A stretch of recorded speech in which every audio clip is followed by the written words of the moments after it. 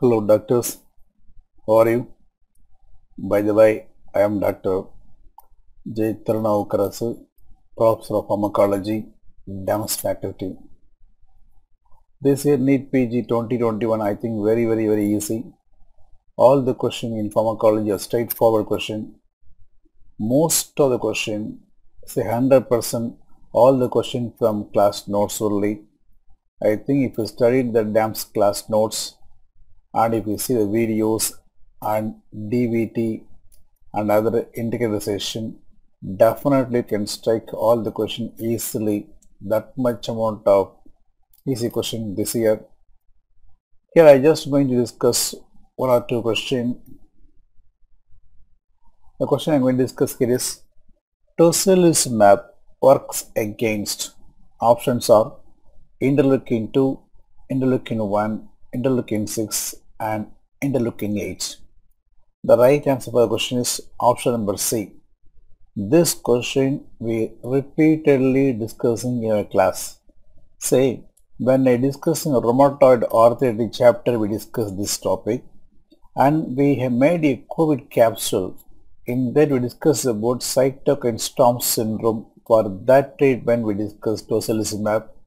And separately we talk about immunology and oncology where we discuss about monoclonal antibody. In that area also we discussed tocilizumab. So such a very famous question, familiar drug, answer is option C, interleukin 6. So how to answer this question? This question related to interleukin modifiers. For example, tocilizumab is a interleukin 6 blocker. It has immunosuppressive property useful for rheumatoid arthritis as well as useful for treatment of giant cell arteritis, interstitial lung disease and very important, useful for treatment of cytokine release syndrome and recently emergency use approval for treating COVID-19 pneumonia also. Like that we discussed about tocilizumab and this drug causing important adverse effect. Actually it's having immunosuppressive property, thereby it may cause secondary infections and this drug also causing hepatotoxicity and dyslipidemia. This is again important question. This drug also causing abnormal lipid profile problem called tocilizumab. This is what we discussed in our class notes. Now, we also discussed one more thing in our class notes. What are the drugs modifying interleukin activity? For example, we had a chapter called interleukin modifier. In that I discussed analog of interleukin 1 receptor antagonist. I can say simply IL-1 antagonist. For example, we have anakinra. It's very famous drug useful for both rheumatoid arthritis as well as gouty arthritis. The other interleukin 1 blocker includes rilonacept and canakinumab. So all these three drugs are IL-1 blocker useful for treatment of both rheumatoid arthritis as well as useful for treatment of gouty arthritis. And then this another famous question we discussed in class, analog of interleukin 2. The analog of interleukin 2 is called aldesleukin. Leukin means interleukin. So aldesleukin, an analog of interleukin 2 that is useful for treatment of RCC, that is renal cell carcinoma and also malignant melanoma.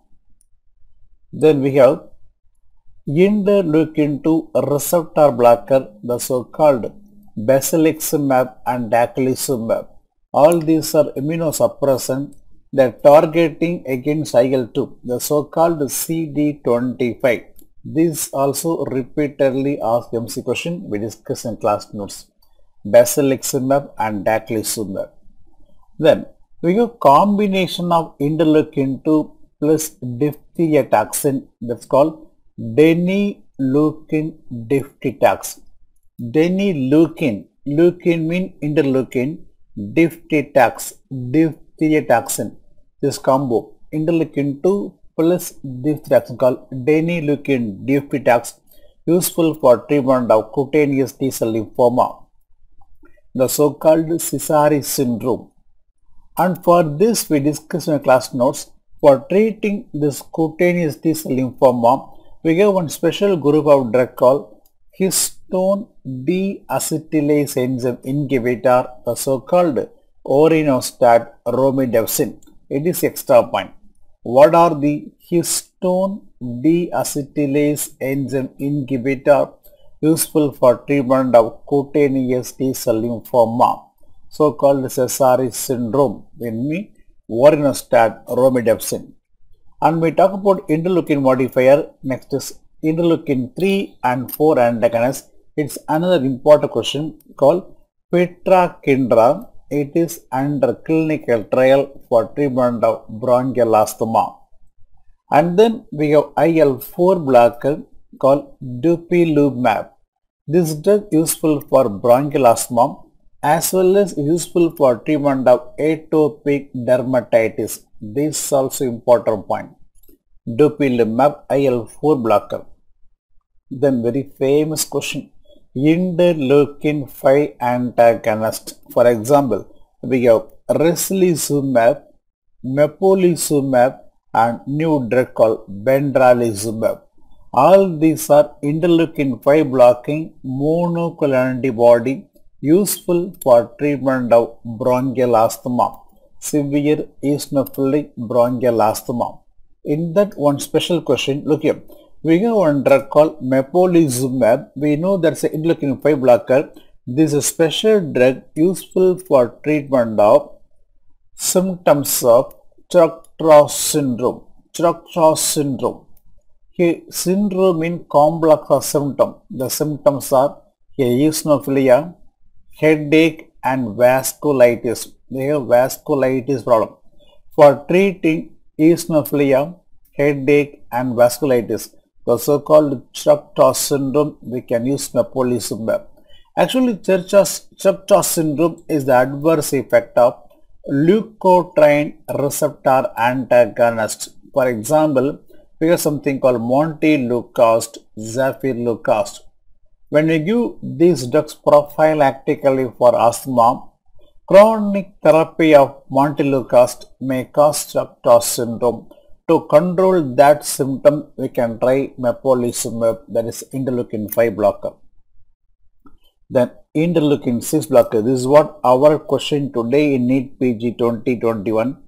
The interleukin 6 blockers are, we have tocilizumab, one more newer drug called sarilumab. Both are useful for rheumatoid arthritis.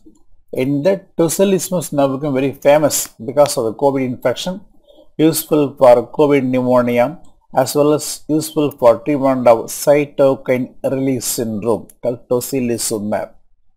And then interleukin 1 and 6 antagonist is a common question. We have one group of drug called corticosteroids. The steroids having immunosuppressive property because of what mechanism? That is because of interfering IL-1, IL-6 activity. Look, steroid having so many action, anti-inflammatory action, anti-cancer action, like them. How they have immunosuppressive action mean it is by inhibiting IL-1, IL-6. So IL-1 and 6 antagonists mean think of steroids. And then IL-8 blocker, this is new drug called riparixin. It is under development to control the neurological deficits in a patient with the transient ischemic attack. TIM, transient ischemic attack. In this, to control the neurological deficit, we can try riparixin. It is under evaluation, under trial. Then another famous interleukin modifier, an analog of interleukin 11, very important. The drug name is opervikin. The opervikin useful for treatment of anti-cancer drug induced thrombocytopenia. opioid is a fantastic drug useful for treatment of anti-cancer drug-induced thrombocytopenia. And then we have interleukin-13 blocker, for example, tralokinumab, lebrikizumab. Both are monoclonal antibody useful for treatment of bronchial asthma. And then we have interleukin-17 blocker, for example, iskizumab, brodalumab. Both are IL-17 blocker useful for treatment of plaque psoriasis. And finally, we have interleukin-12 and 23 blocker, IL-12 and 23 blocker named by ustekinumab. Ustekinumab, this drug useful for psoriasis as well as useful for inflammatory bowel disorder also. Like that, in our class we discussed tocilizumab in detail, and we also covered other interleukin modifier in our regular notes. Okay, so I think it's a straight question, easy question. I think all my Damsonian done a very good job for this question. I think so. Okay, the next question I am going to discuss is, look here, analgesic drug useful in renal failure and also patient on dialysis. Which is the analgesic safe in case of kidney failure? Those patient is on dialysis. Options are indomethacin, naproxen, diclofenac and acetaminophen. I think it's a very straightforward. Only one thing, if you know acetaminophen is also called paracetamol. If you know this point, answer simple, very simple. Okay. See, indomethacin, naproxen, diclofenac are very strong non-steroidal anti-inflammatory. They are the one causing nephrotoxicity. Whereas acetaminophen, the so-called paracetamol, do not cause nephrotoxicity. It causes mainly hepatotoxicity. So answer for this question, option D, acetaminophen, the so-called paracetamol.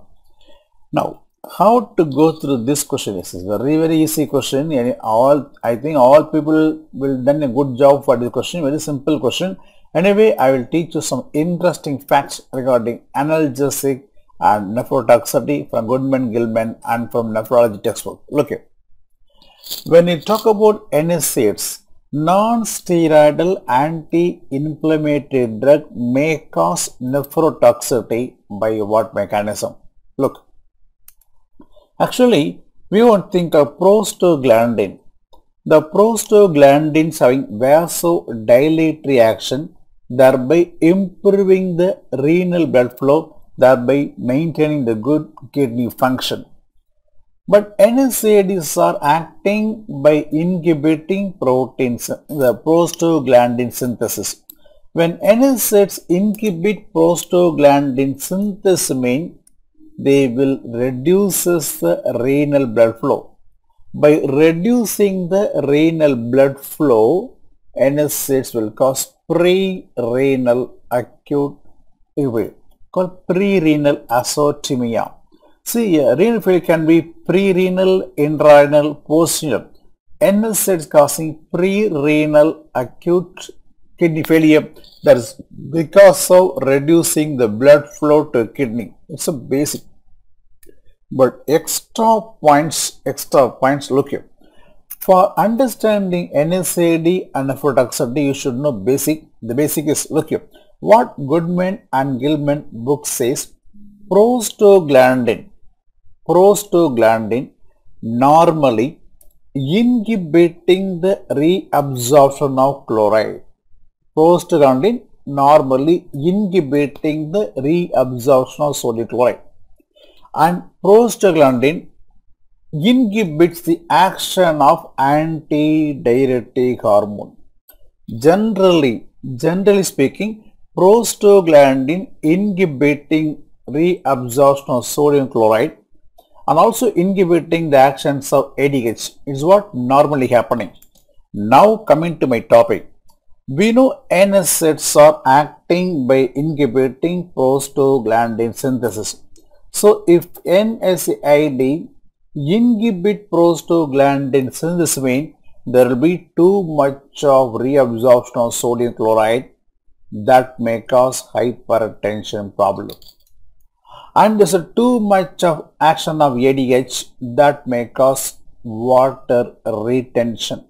So one of the most important problem NSAIDs may cause sodium water retention, salt retention, water retention resulting in hypertension problem. That's one important point. Another important point. When you give NSAIDs, they are going to inhibit the prostaglandin action, thereby there are going to be too much of reabsorbed sodium chloride in PCT.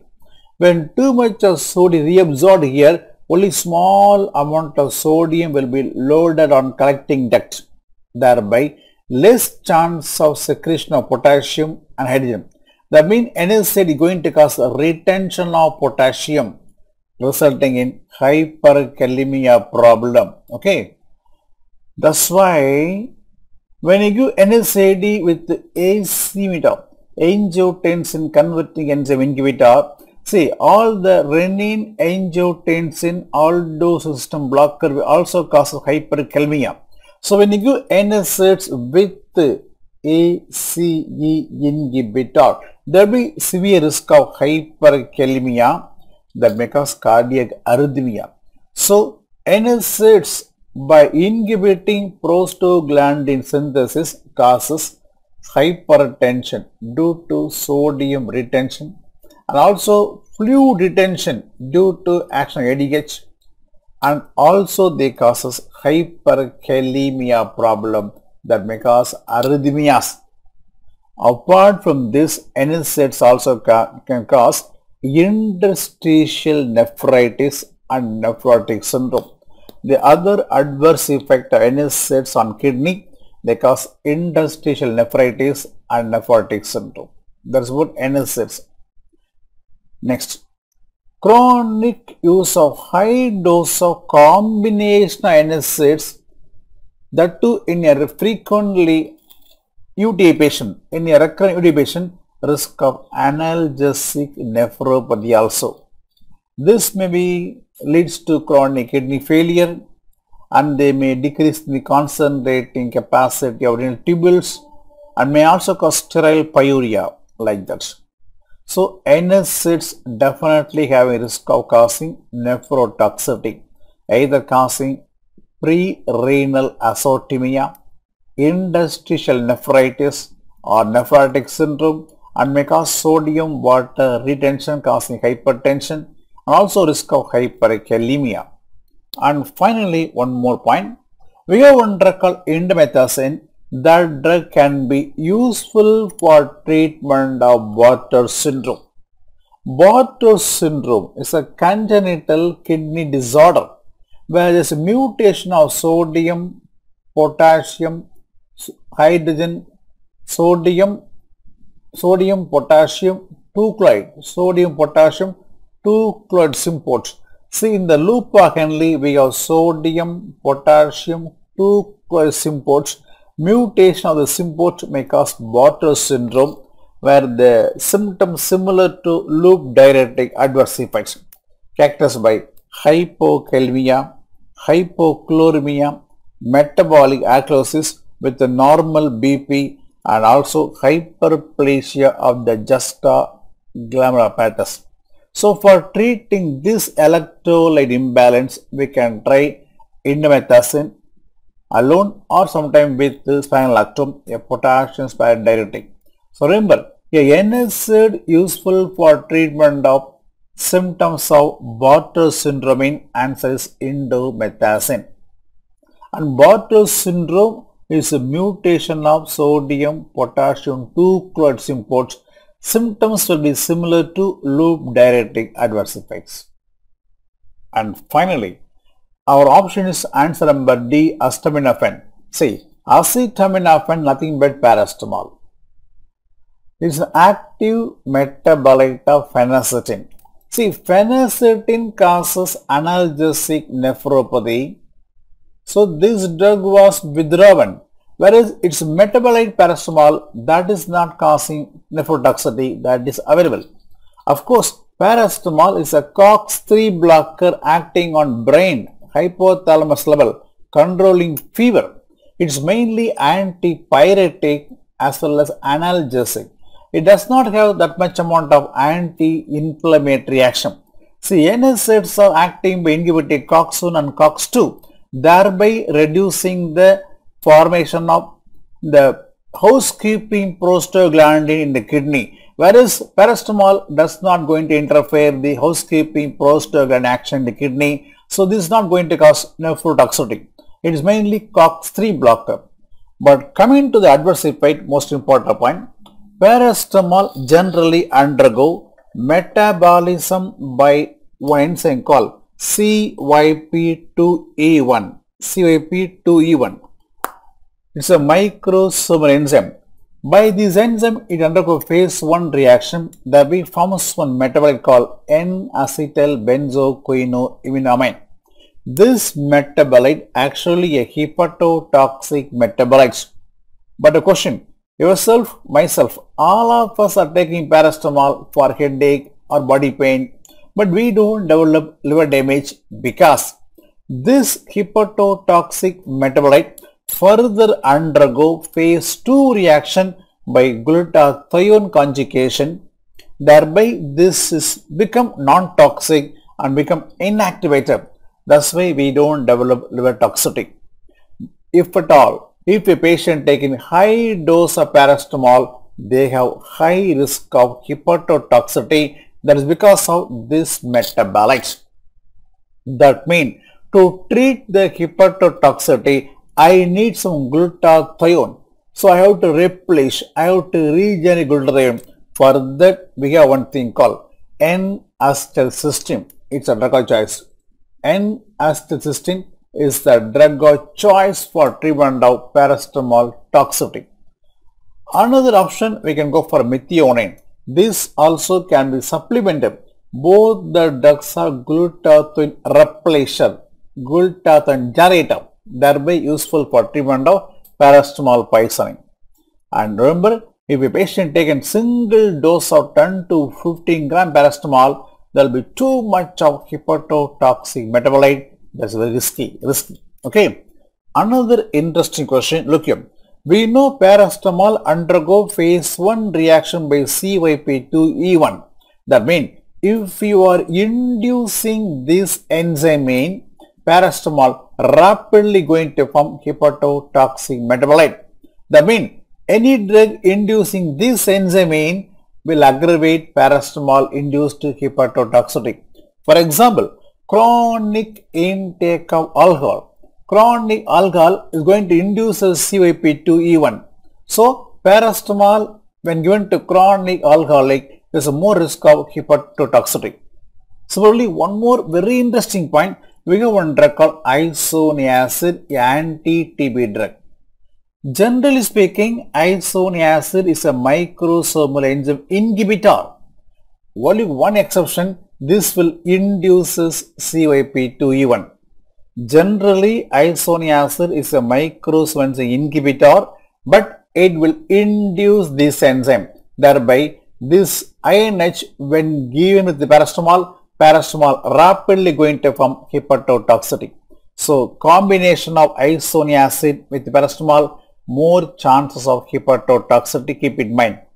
And finally, what is the toxic dose? What is the fatal dose of paracetamol? The hepatotoxic dose of paracetamol, a single dose of 10 to 15 gram, that is 150 to 250 mg per kg. Okay, whereas 20 to 20 gram or more as a single dose may cause fatal adverse effect. So, what is the hepatotoxic dose? What is the fatal dose? This is also important. Okay. So, just for sample, I mentioned only 2 questions, but all the questions whatever asked in NEET PG regarding pharmacology, I think everything state question, everything discussed in your class notes, TND notes. Okay. So, I think if you regularly attended the class, if you studied the TND notes, if you watch videos, watch all the COVID capsules, every videos, Definitely, doctor, you can score a very good rank. That's damn sure. Anyway, I think everybody went very are done a good job. So when I see the feedback, I feel so happy. So all the very best. In my next video, I will cover all the questions and put as a single video. I'm going to cover all the questions what we asked in NEET PG 2021. Okay. Thank you. All the best.